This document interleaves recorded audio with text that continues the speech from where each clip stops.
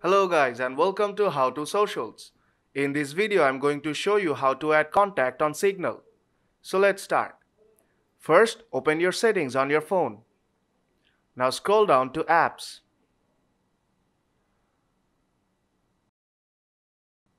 Here you have to search for Signal.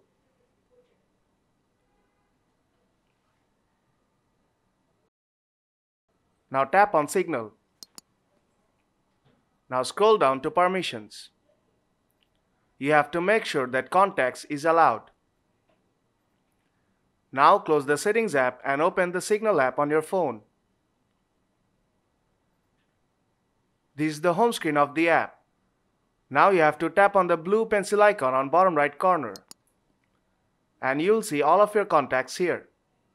Now to add contact, you will see the search bar at the top of the screen. Tap on that and enter a name or number. Now let's type in a number. The number you are typing, if that person is not on your contact list, then you can easily add them as your contact. And that's how you can add contact on Signal. So if this video helped you out, then don't forget to leave a like. And see you in the next tutorial.